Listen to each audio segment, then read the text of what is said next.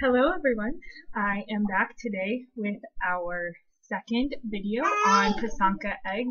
I have to say, if you hear a little bit of background noise, it's just my baby crawling around on the floor next to me. He wanted to kind of make an appearance of his voice today. So this is what we made in our last time together.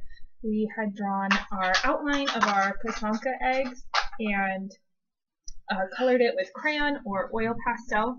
The materials you will need today are either some watercolor paints, or you can use food coloring in a little bit of water. So that's what I will do in case you don't have your watercolor paints.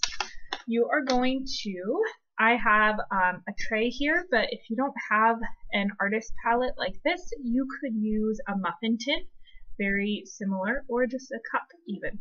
So this cup has some painting water in it. I'm just going to put a little bit in my mixing tray. Maybe I can hold this with one hand and show you. And I'm going to put some yellow food coloring. I think 2 drops should be plenty, since this is just a little bit of paint, or a little bit of water. Traditional Pysanky eggs are, an egg or an eggshell. Sometimes they'll take the egg yolk out of it, or you can just hard boil it.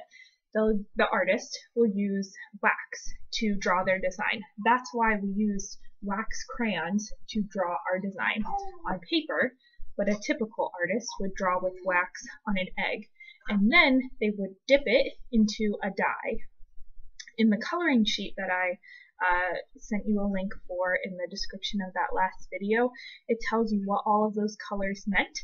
So maybe you want to decide what color you're using, and you're going to kind of have a reason for that color. So what we're doing, instead of dipping our whole paper into a color, we are going to use our paintbrush. So I just made that yellow watercolor with yellow food coloring and water. And I am going to see if I can hold this for you. And I'm going to paint over the whole paper. Now, we know that when I do this, the drawing will not move because it is wax and it is not affected by the paint. It's not going to move. So I'm going to finish this really quickly. You can see I'm using a very large brush, almost as big as my eye. I will finish this really quickly and show you. I'm being kind of messy, aren't I? I'm not staying in my lines. I am just going really quickly and filling all this in, because what you can do once this is dry, let's see here. So I have my egg all painted. I'm using a coloring book as my background here. Once I have it all painted, I am going to use some scissors and cut it out, and then I can glue it onto a colored background. So I have here a couple, this is a different coloring book, and a folder. Unfortunately, I don't have colored paper at my house. Isn't that interesting? But I am going to get some and finish this up, and I will insert a picture of our finished product, or maybe I can very quickly see how fast I can finish cutting out my egg. I would love to see some of your finished projects. So if you want to have your parents email me pictures of you with your finished Pysanky egg, I would love that. So let's see what this looks like on my teal blue background.